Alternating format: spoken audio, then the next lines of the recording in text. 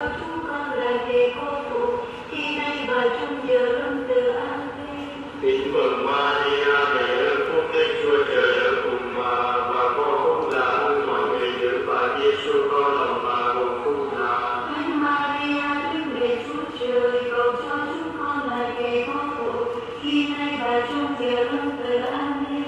Kính mừng Maria, đầy ơn phúc, Đức Chúa Trời ở cùng bà có phúc là hơn mọi người nữ, và Giêsu con lòng bà gồm phúc là. Thánh Maria, Đức Mẹ Chúa Trời, cầu cho chúng con là thầy cô phụ, khi nay và trong giờ lâm tử. Amen.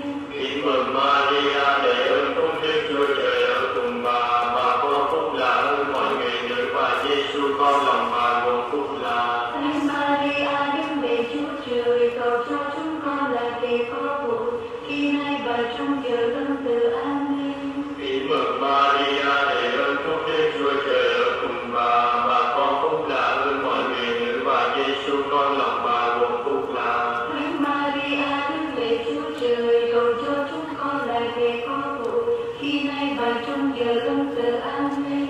Kính mừng Maria, đầy ơn phúc, Đức Chúa Trời ở cùng bà có phúc là hơn mọi người nữ, và Giêsu con lòng bà gồm phúc là. Thánh Maria, Đức Mẹ Chúa Trời, cầu cho chúng con là thầy cô phụ, khi nay và trong giờ lâm tử. Amen. Sáng danh Đức Chúa Cha và Đức Chúa Con và Đức Chúa Thánh Thần.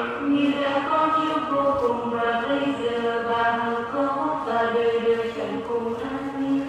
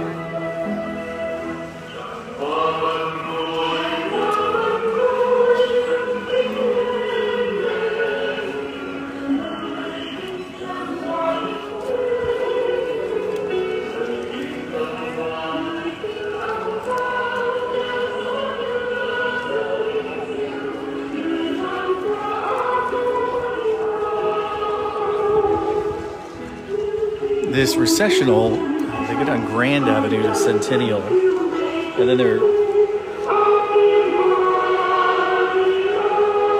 go down Main Street South. I believe that's Main Street there. Now, from what I understand, on Thursday when they opened the Marian Days, they did a processional. So this is what they call a recessional, a processional and a recessional, but it's still obviously kind of a large parade.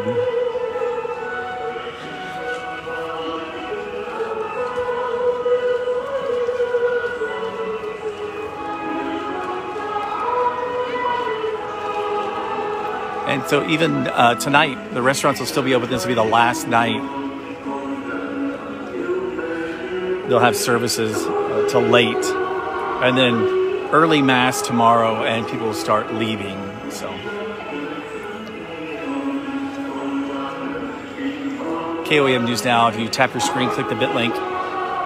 More details there. We've got a couple of articles for you. Tell you a little bit more about Marian Days,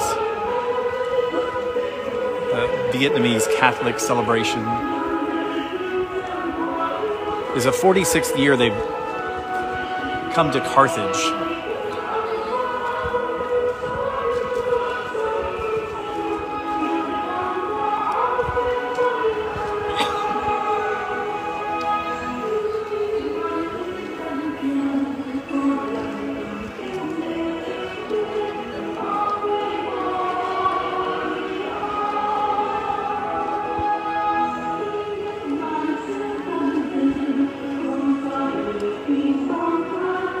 About 100,000 people they're estimating.